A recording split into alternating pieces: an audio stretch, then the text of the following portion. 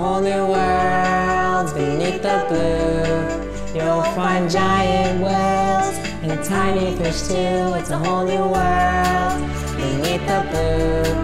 And we are part of it all, me and you. Don't hurt the ocean, protect the reef. We are the keepers of all that's beneath. Don't hurt the ocean, protect the reef.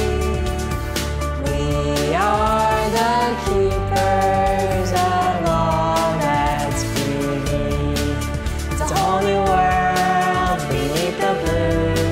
You'll find giant whales and tiny fish too. It's a whole new world beneath the blue. And we are part of it all, me and you.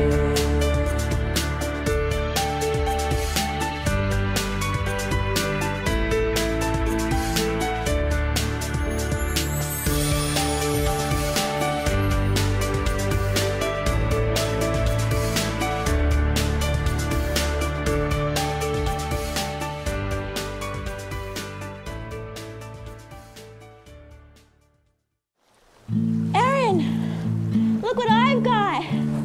Cool about a dongle, it's gonna be a big one. I can tell.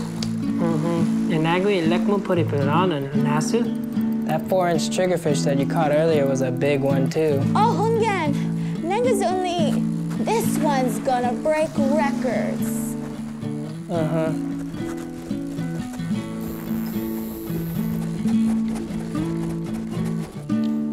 That's a record breaker, all right. While you were reeling in that fish, shoe, look what I got. Half it now. What is it? It's a lugwa, or parrotfish. Is that the guihan that makes the unai? Yes, it is. It eats the algae that grows in the coral, so the parrotfish eats the coral to get to the algae. It has special teeth that help it grind it up into unai. Wow, I can't imagine having to eat rocks to survive. No, Krystal. The coral is not a rock, the coral is alive.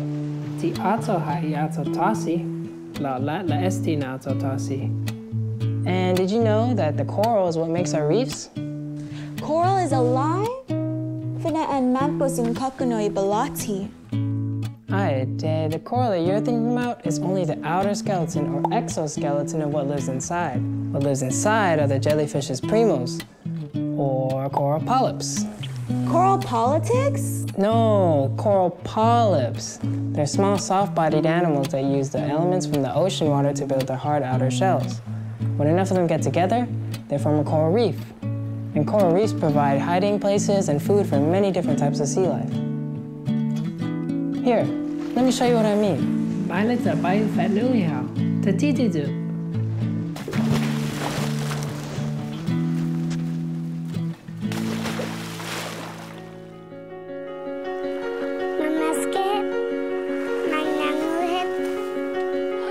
ocean protects us.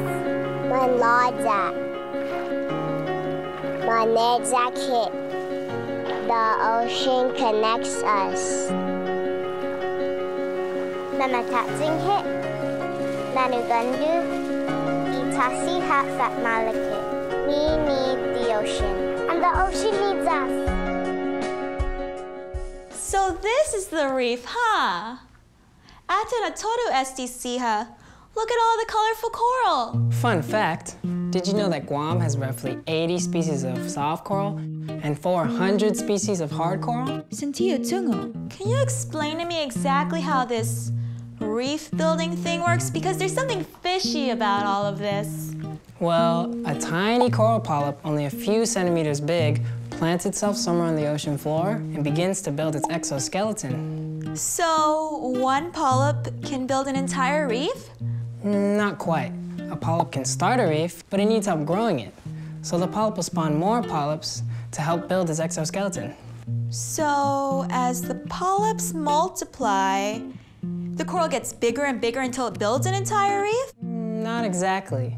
As the polyps multiply, they form a coral colony. A The head of a coral is a colony of individual coral polyps of the same type. Like right over here we have a coral colony, and right down here we have a coral colony. And right over here in this general direction we have another coral colony. A collection of coral colonies is what makes a reef. Esther, hu tungut paku. Now I get it.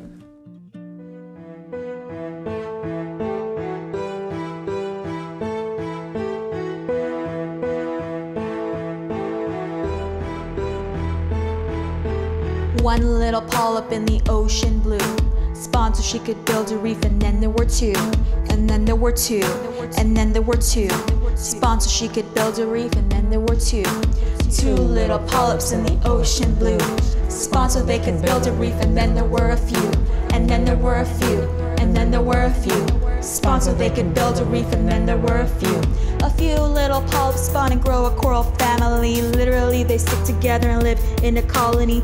Many kinds of families make up our coral reef. Pointy, round, or prickly, each one is unique. One little polyp in the ocean blue spawned so she could build a reef, and then there were two, and then there were two, and then there were two. Spawned so she could build a reef, and then there were two. If coral colonies are alive and they don't have any legs to walk around, then te manu memenotsu, what do they eat? Well, coral polyps have small tentacles that usually come out at night, and they grab small plants and animals as they float by. But this isn't usually enough to sustain them, though. Have you ever heard of a symbiotic relationship? Sure, it's when two robots fall in love. Not quite. It's when two living things need each other to survive. It's so romantic, right? No, it sounds kind of clingy to me, like when you get gum stuck on your shoe, you can't get it off. Ti seguro du ko comprendi. Some coral have a symbiotic relationship with zooxanthellae, which is a type of algae. Algae, huh? So it literally grows on you. Pretty much. The zooxanthellae needs a place to live, and the coral needs food for energy. Will you be my zooxanthellae? I will be your coral dude. If you'll be my little felly, I'll turn light from the sun into energy for food. I will be your zooxanthellae. Your house will be my home too. I will be your coral felly. My exoskeleton will protect you. So, without zooxanthellae, the coral would starve? And without coral, the zooxanthellae would have no place to live. I think the only zoos in the world should be zoos for zooxanthellae. That way we can keep all of our coral alive. We could call it zoos for zooks. And we could feed them zucchini. I can tell you're not gonna let this go. I think we need a break. Or cheese fondue? Or take them to the Zoovie Theater? This may sound zoot, Chris, but I think they all come from Kalamazoo, where they play their kazoos and eat Zubin sandwiches. You know that sushi you bought me last week? Can I give you Zoo and I owe Zoo for it? I Zoo have the cash for it right now. Thanks, Zoo.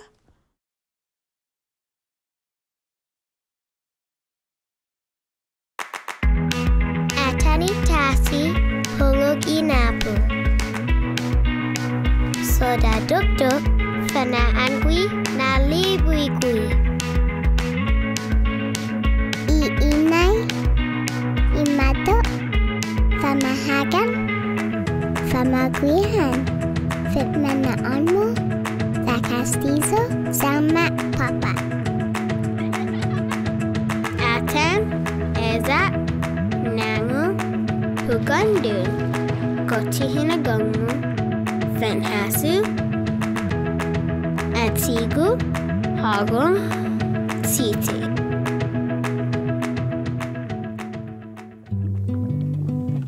Wow, I didn't even been to Sean. The reef is so beautiful. Now I can see why so many tourists visit here every year.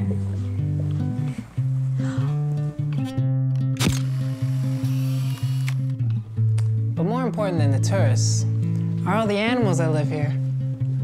Atan, halud and haganadu.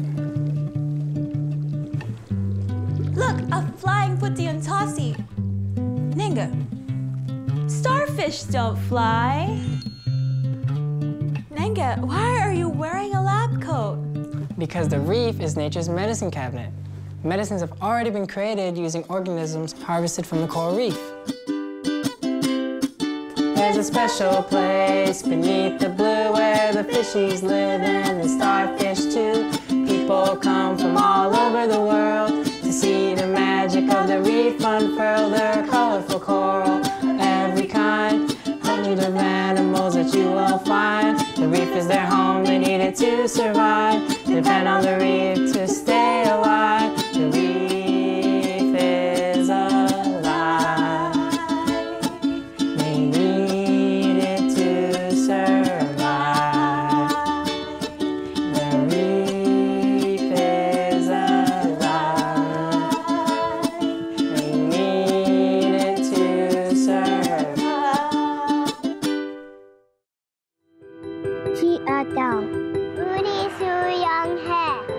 The ocean protects us. My Lada. Nunfu. The ocean connects us. Amapo title. October. Itasi hat malaka. We need the ocean, and the ocean needs us. Hey, Atan Adu Nagado, look at that grouper. Gof Donkulu. My grandma said she used to date one of those in high school. Or maybe she said he looked like a grouper. T. Malika now, that's not nice at all. Oh well. Atan Sagumson, it's an octopus. You know, they scour the reef looking for food and places to hide. Did you know they also have the ability to change their skin to match the coral and plants around them? Like nature's camouflage, life in the reef is so amazing. There's so much going on here that we're not able to see from above. Do you ever wonder what is under the blue like either coral, hagen, gumson, or halu'u? Just stick with us, we'll take you down into the blue in our submarine bus. Look over there! It's not a brain, it might look like one, but it's a coral with a soft inner membrane. Oh my dear, looky here, it's a drifting box jellyfish looking so clear. Check it out! Isn't it cool? It's a large group of Guam, more commonly known as a school. Do you ever wonder what is under the blue like either coral, hagen, gumson, or halu'u? Just stick with us, we'll take you down into the blue in our submarine bus.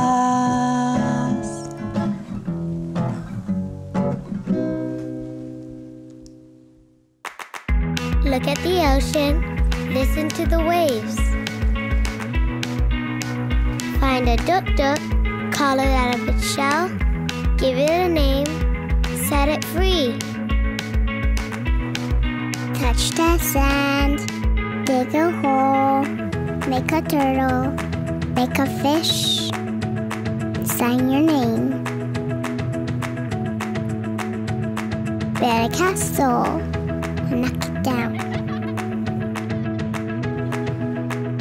Watch, learn, swim, play, hold your breath, imagine. Famagoon, Kosinya Manmana Dudahamdu, will you help protect our reef, our island, our home? Thank you, kids. Zahasu, femengui fi dunklu za en fematotsu make. Dream big and work hard. Adios. Adios. Idikiki hagen crawls out of ikokka. Hatatuhun kumahulu I atdao. The tall trunkun nizuk siha swish above her. Mangonta I paluma siha. I inai is soft beneath her feet. Ha'atan urizanya. She looks around. Her brothers and sisters are all gone. Sumuun I sakman kontra I kantun langit. For a moment, she's confused. Sinya hasienti na guiguizaha. And then her senses awaken. Hahungut nonanitasi, Mother Ocean. Maila dikiki hagen, ini mogi. Nonanitasi calls her. She feels the rhythm of Inapu Siha and the pulse of Itsautsau Dasi. She listens. Maila tahita na dos dikiki hagen. And she follows until she feels salty Hanam Matingan closing over her shiny shell. The Dikiki Hagen slips into the deep blue water. She knows that she is home. Gaigigui Gilugotnya.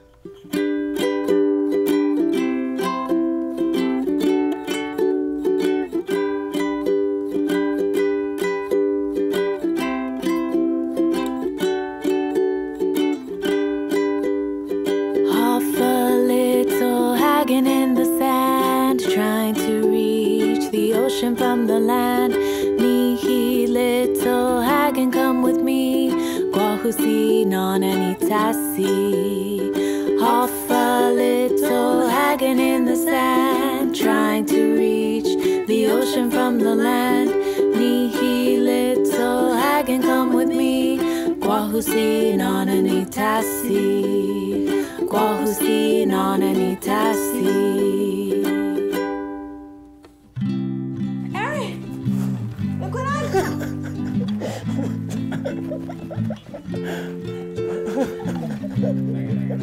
What's wrong? Nihi is made possible through the generous support of viewers like you. To make a donation, visit nihikids.org. Donations are tax deductible. Nihi is produced by DUK DUK Goose, Inc., a registered Guam 501c3 charity.